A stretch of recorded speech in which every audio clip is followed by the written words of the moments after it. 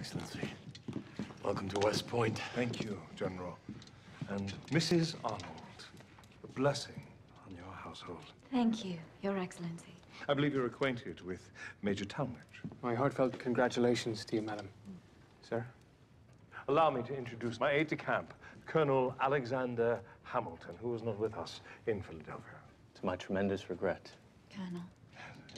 And this is... Le Marquis de Lafayette? Your fame precedes you, monsieur. Oh, not as much as yours, madame. You must know that your beauty is spoken of in every salon in Paris, indeed at the court itself. Gentlemen, I must beg you to excuse me. A wife's work is never done, especially in a new house.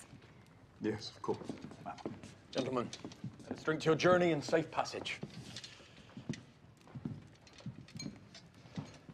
You decided to keep it powdered, eh? Well, when in Rome, or Versailles, I should say. So, you're on your way to meet the French. Our allies in Hartford, yes. We won't impose on you for more than a day. Please, stay as long as you like. It does the men good to see you here. Dispatch, sir. Sent from a John Anderson under flag of truce. No name. Pray, don't let us interfere with army business. The flag of truce is always of import.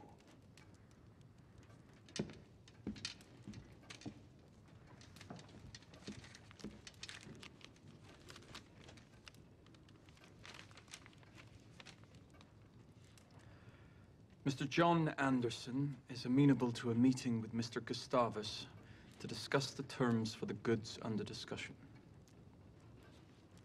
Quite vague, isn't it? Who is John Anderson? Gustavus?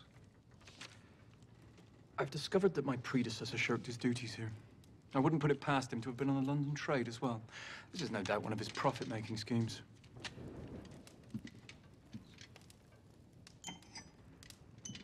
To victory.